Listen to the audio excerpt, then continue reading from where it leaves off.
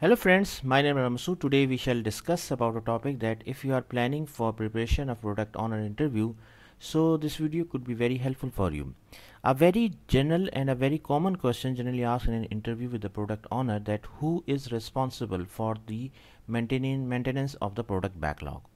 So today we shall discuss the answer of this question in detail. So first of all, I would request to please subscribe to my YouTube channel and click on the bell option as well, so that my new videos can reach to you, and also you can follow me on the Facebook page as well.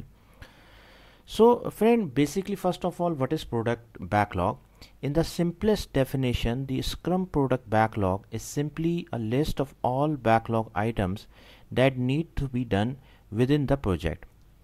It replaces the traditional requirement specification artifact. The product backlog reflects the needs of customers or stakeholders. A common way to incorporate the end user needs is to write in the form of a user story. The product owner owns the product backlog on behalf of the stakeholders and is primarily responsible for creating it. It is not necessary for product owner to create the backlog personally. He or she may instruct the development team and the Scrum Master to help him in defining the backlog items and in estimating them. The product owner is held responsible for the creation and upkeep of the product backlog. Therefore, the product owner also oversees the backlog refinement process.